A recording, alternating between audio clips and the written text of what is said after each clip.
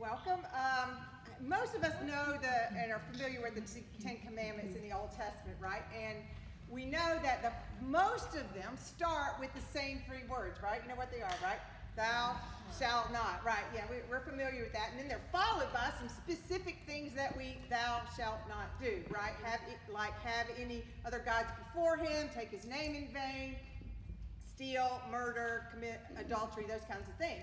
But there's one of the 10 Commandments right there in God's top 10 list that starts with a different few words. And it starts by saying, remember. Remember. So in this case, remember the Sabbath day by keeping it holy. So right there in the top 10 list, we get one command from God that emphasizes the importance of remembering. That's what we're really going to focus on tonight from the story of Esther. In fact, all through the Old Testament, if you read some of the laws, Deuteronomy, Leviticus, and all of those kinds of things, you're going to see all kinds of commands for observing for a specific purpose, for reminding the Israelites at regular intervals throughout the year of who God is and what he has done on their behalf. Some of them took place weekly, like the Sabbath. Others took place monthly. Some took place yearly, and you're probably familiar with some of those as well, like Passover, the Day of Atonement, that were yearly celebrations. And now, why is that important? Why do you think God would have us remember throughout the years like that? The answer to that is because we are famous at forgetting, right? It's like we see God do some miraculous thing and then, turn around, hit something new, and we're like, God, where are you? We forgot everything that he's done. It just disappears from our memory. So God set up these festivals and these celebrations and these memorials. They weren't just parties or times to get together. They were intended to be constant reminders to the people of Israel of who God is and all the things that he had done on their behalf. And that's what gathering on Sunday instead of Saturday was intended to be for the New Testament church when you get over to the book of Acts. It was a reminder to them of the resurrection of Jesus. Now, see, Sunday is not Sabbath, and God defines things, and we don't get to redefine them. Saturday is Sabbath, but Sunday became so important to the New Testament that the church moved their gathering off of Saturday to Sunday as a reminder, and they intended to carry on the precedent established by God in the Old Testament for marking significant events with celebrations and observances.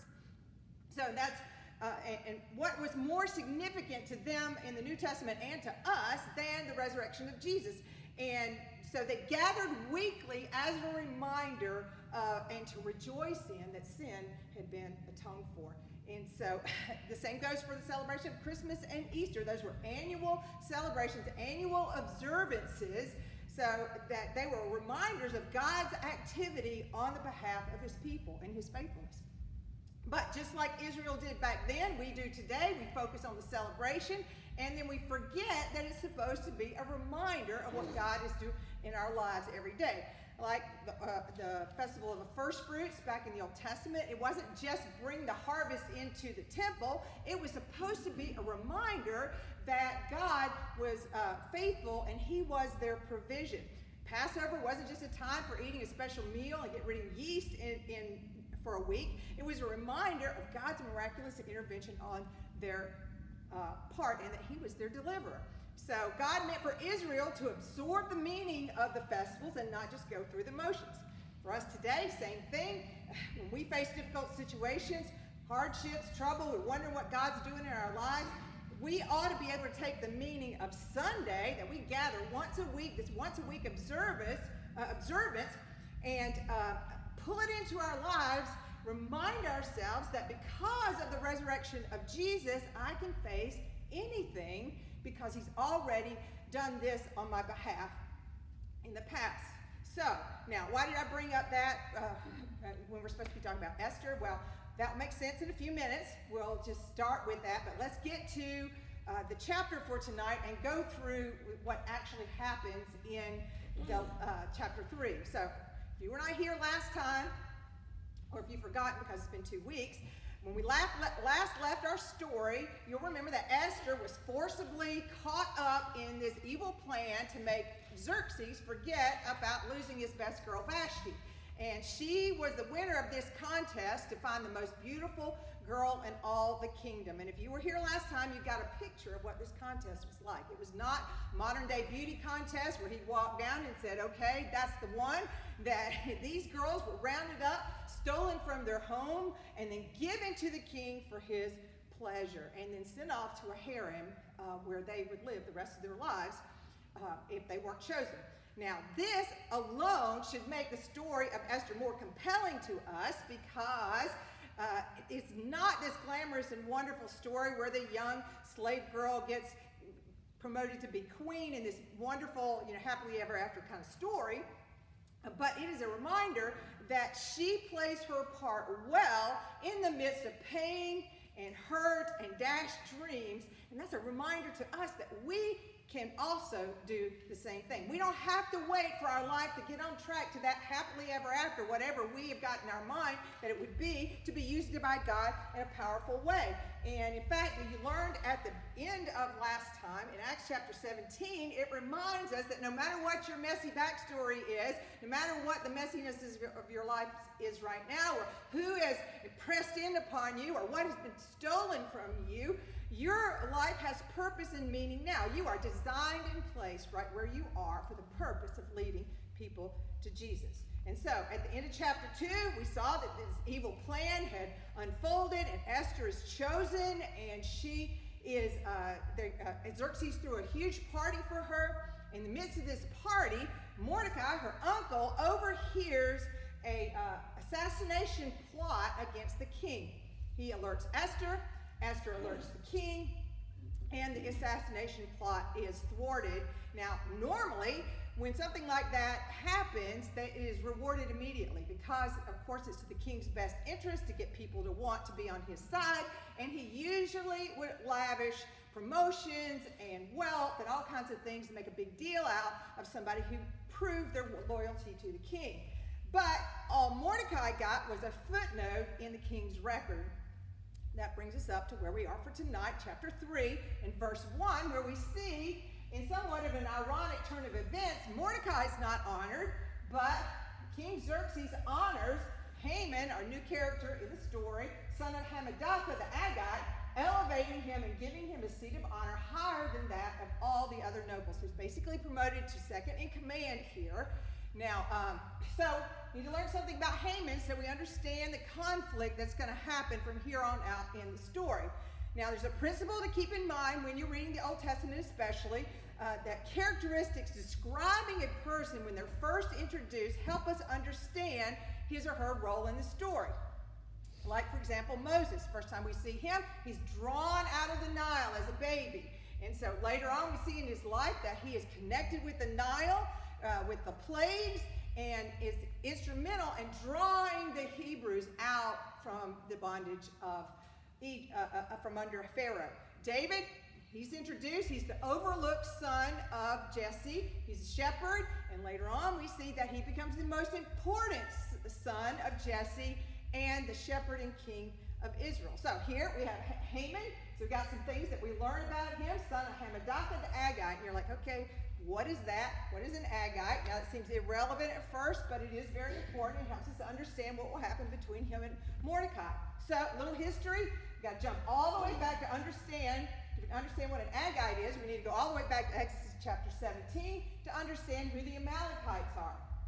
And so they were the first group of people who attacked Israel, or the Hebrews at the time, coming out of Egypt and on their way to the promised land. The Lord says to Moses, write this on a scroll. It's something to be remembered.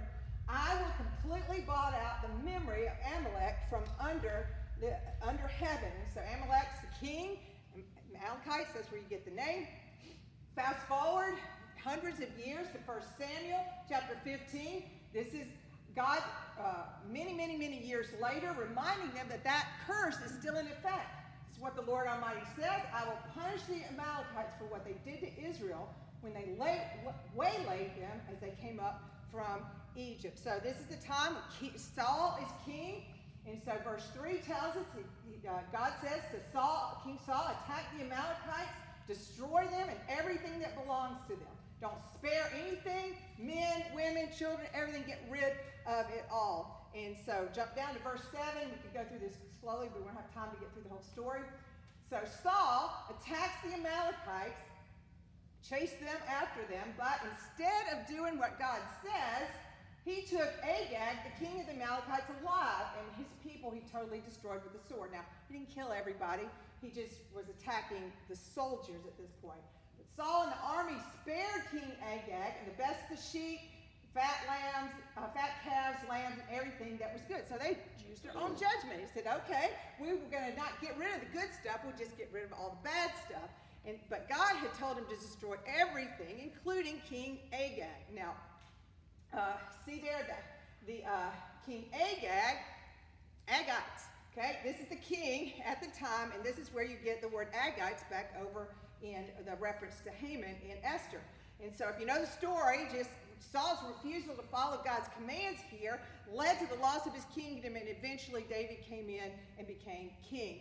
And so Saul doesn't do what God told him.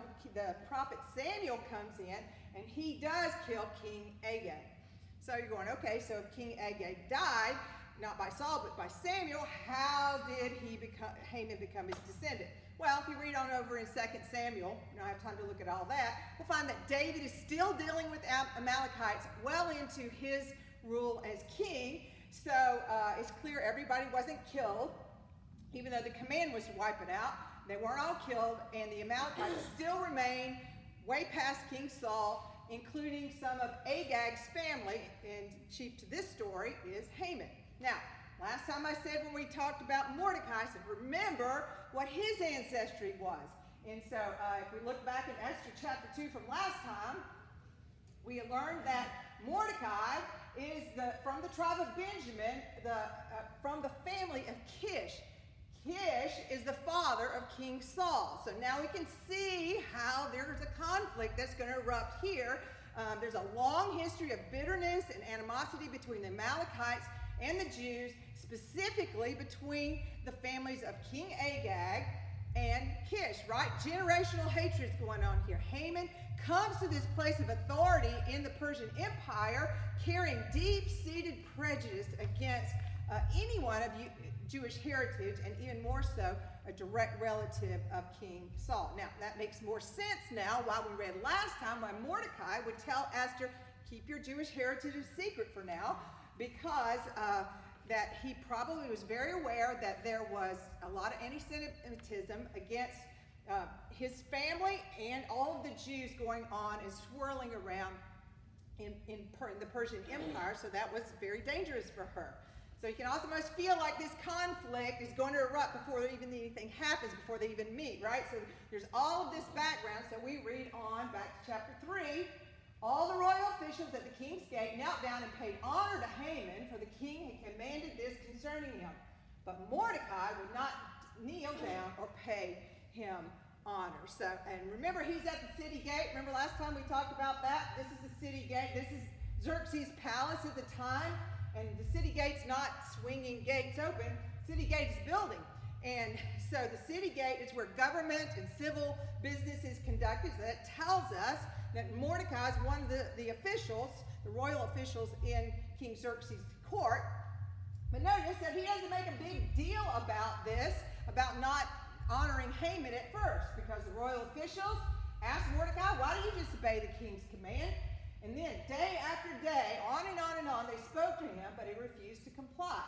Therefore, when he won't comply and kneel down, they told Haman about it to see whether Mordecai's behavior would be tolerated. It's basically, hey, it's like, we have to bow, you should have to bow too. And so they're irritated because he won't listen, and so they're going to go, hey, Haman, look at that guy over there. He won't honor you, and they wanted to see what was happening. Now, the end of verse 4 tells us why he won't bow, for he had told them he was a Jew. Now, so it's his faith, it's the belief in God, that is the reason for not bowing. And so then verse 5 says, when Haman saw that Mordecai would not kneel down or pay him honor, he was enraged. So Haman notices Mordecai's unwillingness to bow. Then he starts doing a little investigation, learning who Mordecai's people were. He scorned the idea of killing only Mordecai. And instead, Haman looked for a way to destroy all Mordecai's people, the Jews, throughout the whole kingdom of Xerxes. Now, Haman's prejudice comes full bore into the front and center of everything here. When he discovered Mordecai's Jewish, his fury was fueled even more, and he didn't want to kill Mordecai only, but all the Jewish people. Now, because he had the authority, being number 2 in the kingdom, he could have killed Mordecai probably without even consulting the king at all. He's like, look, he doesn't follow your commands. You said everybody has to bow to me. We're just going to get rid of him. But he didn't want that. That wasn't enough for him. So this is unbalanced in the extreme, right? He is way overboard here. You know, I mean, he's irritated by the disrespect of one person, and then his response was to commit genocide. I mean, this is hard to fathom, right? Hard to grasp how somebody could get from there to there so quickly. The only way to really understand it is to really see the spiritual angle that's going on behind this, and that is ultimately this plan and this idea was pushed by Satan himself, because he knew that God would send the Messiah through Israel. So if he can eliminate them, he thwarts the plan of God. Now, obviously, Satan always underestimates God's power and his sovereignty here, and so he doesn't understand that God's going to be on the side of his people, and there's no way that he can win. You see this today, same spirit showing up today as in our world. Satan couldn't stop Jesus from coming, so what does he do? He tries to stop the message from getting out. And so as you see this world grow darker and darker, you're going to see a lot of attacks against the church escalate, and against its message, things are going to increase. Lots of stuff about evangelism being, intolerant and hate speech and all those kinds of words. You're going to hear that, but don't be dismayed or be fearful when those things happen. This is a spoiler alert for the story of Esther, okay? This attack is going to fail. I mean, and just like it, all the attacks against God's people have and will fail ultimately. Persian Empire is gone, the Jews remain. Babylon, gone, Jews remain. Rome, gone, crumbled empire, the church remains. And so whatever attack comes against the church today, you can count on that the church will remain. Absolutely. Doesn't mean that there won't be persecution. Doesn't mean that our freedoms won't be limited. Doesn't mean that the enemy won't look like he's gaining a lot of ground. But the church will not ever be wiped away, because it is kept by the power of God. You can count on it. Back to our story. After feeding his anger, Haman knows that he can't wipe out an entire group of people without Xerxes' approval and his support. So he starts this plan of manipulation. Verse 7, in the 12th year of King Xerxes, just a side note, Esther's now been queen for 5 years. She's not the naive little Jewish girl who was caught up in this big beauty contest. She's been here a while. She understands how things work better. So she's 5 years being queen. But in the 12th month of the King Xerxes, in the first month, the month of Nisan, they cast the pur, that is the lot, in the presence of Haman to select a day and month, and the lot fell on the 12th month, the month of Adar. So now the pur is this thing. It looks like a dice. It's little, small, and it has all these carvings on the side of it. This is very similar to what it might have looked like. This is from an empire a couple of hundred years in the future from Esther.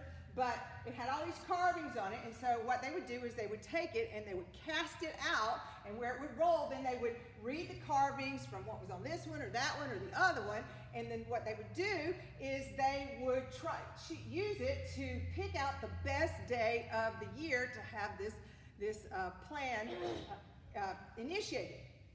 And so what they did was they cast these stones or pulled them out of a bag, one for every day of the year. So 365 times they do this, and they read them, and they pick the best day according to the gods who is guiding this. And they used this for divination so they would have the best chance of this succeeding the way they wanted to. And so you notice that they started the divination on the first day, in the first month, and the best day is in the 12th month. So they start this divination process, but the plan is not going to be carried out for 11 months later. So he goes and he's like, now he's got, this is the day we're going to do it. Now he goes and starts talking to Xerxes. He says, and so this is what he says. He says, there's a certain people, notice he doesn't tell them who it is, dispersed and scattered among the peoples in all the provinces of your kingdom, whose customs are different. So he's sowing a seed of fear in here from all of those other peoples who do not obey the king's law. Now they're subversives. They don't follow what you want to do, what you want them to do, and it's not in the king's best interest to tolerate them. Now we know from the thing that happened with Vashti that he is very easy to be manipulated if he couch it in the terms of what's good for the kingdom and what's good for you. And so he basically says that these people out here who are different, they're difficult, and they're dangerous, and it's not in your best interest to have them around. And then he goes on and he says, if it pleases the king, let a decree be issued to destroy them all, and I will put 10,000 talents of silver into the royal treasury for the men who carry out this business. So Haman says, I'm so committed to you and the health of the kingdom and your safety. This is so important that, it's so urgent that I will fund the project. He's saying that this is kind of twofold in effect. He says, first of all, I'm saying, your safety is paramount to me. I'm so convinced that this is a problem that I'm going to put 10,000 talents of silver. That's 3,000 tons of silver to this project. Now, it's not probable he has this amount of money. Maybe he does, but hyperbole indicates the level to which he is committed to this idea, even going into debt for it, maybe. And then he tries to appeal to the desire of the king to refill the coffers of the royal treasury because they've been depleted after that whole war with Greece, 5 years ago. So he tries to bribe the king here. And then but the king says, he listens to him, and he took his signet ring from his finger, gave it to Haman, son of Hammedatha, the Agagite, the enemy of the Jews. Notice how he's described there again. Keep the money, the king says to Haman, and do with his people as you please. So basically he says, I don't care. I don't care, do whatever. If you think this is a big deal, go ahead, take care of it.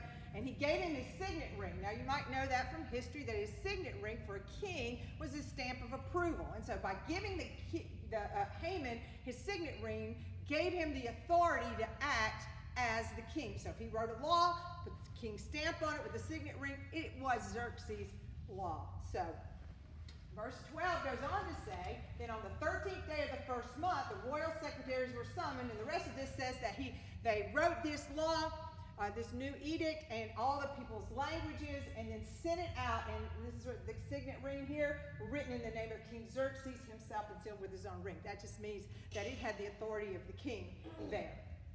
Verse 13, dispatches were sent by couriers to all the king's provinces with the orders to destroy, kill, and annihilate. Again, we've got extreme words here. When one would do, he's just like overkill on the language here. All the Jews, young, old, women, children, everybody, so there's no one's exempt from this. Even babies and little children who are clearly not defying the king or any kind of threat to Persia or Haman. He wants to include them in there. Do it on a single day, the 13th day of the 12th month, the month of Adar. And here's the hook to get the normally law-abiding citizens to get in on this thing right here, because they're not sending soldiers out there to kill all these people. They're telling the citizens of the provinces, this huge empire, saying, okay, if you don't like your Jewish neighbors, or you want their donkey, you want their land, you want their house, whatever it is, on this one day, 11 months from now, you can kill them, take anything you want, no consequences. And so this is why how he pulls in the people in around the kingdom to get involved in this, to make sure this is carried out. So at the end of chapter 3, this edict is delivered, and just as you might expect, that the people were bewildered. And that's what verse 15 says there. I mean, because there's There's no context for this at all. No explanation. It comes completely out of the blue. It'd be like if the news showed up tomorrow and said every member of the Baptist church across America will be killed on Christmas Day in 2023. We'd be going, wait, what? I mean, because that's how it was. No explanation, no what happened or why the Jews were targeted. There was just an edict with the stamp of the king. This is what's going to happen. And so this all seemed very hopeless. The city's in an uproar. The Jewish people are bewildered, but inside, the king and Haman sit down to drink. There's this callous indifference between Haman and the king. Once again, very much pleasure-seeking is their only concern. And so that's where we end with the actual facts of chapter 3. But we always ask, what's the application? What do we learn about God from this? And so the key takeaway from this part of the story is in a very easy to overlook detail, and that resides in verse 12. Then on the 13th day of the first month, you're like, okay, what's the big deal about that? But this God's timing is so key to what God always does. And so this edict was written down, translated, and sent out to the whole kingdom, telling them that this thing is going to go into effect on the 13th day of the first month. Now, we back up to Leviticus chapter 23, verse 5. We learned that on the 14th day of the first month is the Lord's Passover. Okay? Now, this is really important. I love this detail because this edict that all the Jews are going to be destroyed is sent out while these people are getting ready to celebrate Passover. And what do the Jewish people celebrate at Passover but to remember in their history an impossible situation when they were in bondage to Egypt where God miraculously intervenes and set them free. Okay? And so in this story, when this decree is issued on this specific day, it's almost as if God says, are you going to trust me or not? Are you going to trust me or not? I am the same God who brought Egypt to his knees. Is Persia any different? Is Xerxes different from Pharaoh? No. Is any king or any kingdom more powerful than I am? I think in this very, very specific timing here, there is a call for us today to face any threat, whether personal, relational, in our business, in our homes, or even in a national or an international sense, with the faithfulness of God in view. Because is this not what God says to us when we face desperate moments? Is this not what he says to us? Look back, see what I've done, and look forward. Look forward. Look back and remember, then look forward in faith. Because remember what God has done for you in the past. Then trust him now, no matter what the future brings. This is the message to us. Now, does that mean it's always going to work out the way we want? You know that is not the truth. But when we get disappointed and fearful, because we anchor our hope in the wrong place, right? It's in this life so often we look for our comfort and our hope, and not where God tells us to place our faith. You know, he tells us to put it in him. And if our hope is in anything on this, in laws or government or anything that we can do, any manipulation we can come up with, or anything in this world, we will be disappointed because those things will fail us. If your faith is in anything here in the here and now, it can be taken away. But if your hope is in him, that it is rock solid and immovable. Remember what we said in week 2 about our hope and how different it is from the hope of the world? That our hope is based not in future change, but in past certainty. So when the temptation to fear comes, to fear the actions of others, or feel like you're abandoned or you're in peril, just like these people did, hear the voice of God calling you to remember what he has already done for you. And in this story, we'll see in a few weeks that the very means planned by Haman for the destruction of the Jews was the means that God uses to bring about their deliverance. This is what God does. This is always what God does. So if you keep just going over to the New Testament, get to the Gospels, you know what? You'll see this exact dynamic play out on the cross of Christ. The means by which Satan intended to thwart the plan of God to free us and bring us salvation is the exact means that God used to deliver us. Isn't that marvelous? That is so magnificent and wonderful to sit with that for a minute. And what we take into our life is sometimes God allows things or even sends things into our life. The things we fight against the most are intended to bring about the thing that God is trying to do in our lives. And he's trying to do his greatest work, and he'll use those things, and we kick against it and kick against it and kick against it. So, look at it. As we wrap up tonight, I want to look at a verse in Romans chapter 8:35. Who can separate us from the love of Christ? Shall trouble or hardship or persecution or famine or nakedness or danger or sword? The question is asked, and you can find whatever you will face in the entirety of your life in one of these words, right? Trouble or hardship? Yeah, that's pretty broad. They don't cover a lot of things. Persecution, that's what the people in Esther's day were facing. Because of their faith, they were facing the persecution. Famine, that can be actual no food, or it can just be want or lack in your soul. Nakedness, again, it can be very literal, or it can just be an exposure. Danger, another really broad word there, and we can get the sword, meaning death. And we often see death as that final enemy where, we finally lose everything. But through Jesus, for those who believe in him, it is the final means where we don't lose, but we gain. It's like we are catapulted through death into the fullness of life that he promises us. It is not a closed door, it's an open door to everything that we ever want.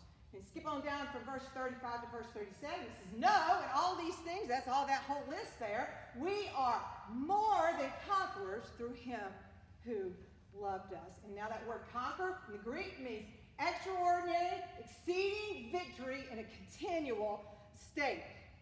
And so that doesn't mean one time you win. This is on and on and on victory to perpetually increase in triumph. So we're not squeaking by here. The NAS says it like this, and all these things we overwhelmingly conquer through him who loves us.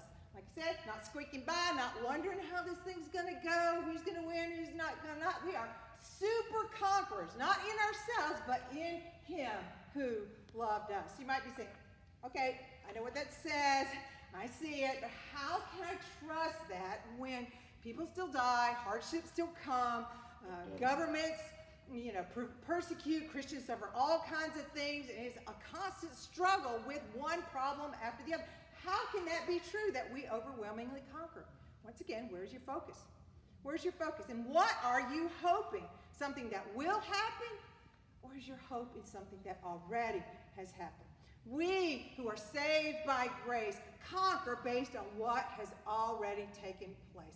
Christ has already won the most important victory for us. And that victory, our place in God's family, our share in his inheritance, our share in his glory cannot be taken away from us by any means, by anything in that list or anything you can come up with. We conquer in the sense that none of those things can overcome what God's power has gained for us through Christ. That's where our focus has to be, and that is what we have to remember no matter what we face. So the call every time we face difficulty, whatever it is, every time we face hardship is a single word. Remember. Remember. Remember what God has done for you in the past. Just start with your salvation. Just sit with that, and that's enough. If that is enough to shout to you that he has not left you alone and loves you with an unending, everlasting, unbreakable love that will triumph over everything you face, every single time. So if you're facing an overwhelming situation, the takeaway today from Esther chapter 3 is you are not defeated by your heartaches. You're not defeated by your failures, your setbacks, your past mistakes, your pain, or anything anybody else throws at you. You are more than a conqueror. Not through yourself, not through your own ability. You are more than a conqueror through him who loves you. He has not abandoned you. Listen to his voice. Get in his word. Dwell there. Listen to your godly friends, to pastors, to music. He says to you, like I think he was saying to them and the Jews yesterday, I got you. I got you. Now trust me. Look back. Remember. Then look forward. And don't be afraid. You will overcome. It's probably not going to look like the way you think it's going to, but he never loses anyone or anything. We are more than conquerors through him who loved us. Amen? Amen. Amen. God, we just thank you that we don't have to wonder how it goes. We don't have to sit there and go, yeah, maybe I'll win, maybe I won't. But you've already promised us that the greatest victory that we ever have or ever needed has already been accomplished by you on the cross at Christ. God, help us to trust that. Help us to lean into that. Help us to believe it even in the darkest days that we face. God, that you are enough for us and that you have won the greatest victory and we can rest in you. We thank you for all that you give us. Help us to remember. Help us to remember the truth of what you tell us and that we can trust you and look forward and not be afraid. For it's in your powerful name we pray. Amen. All right.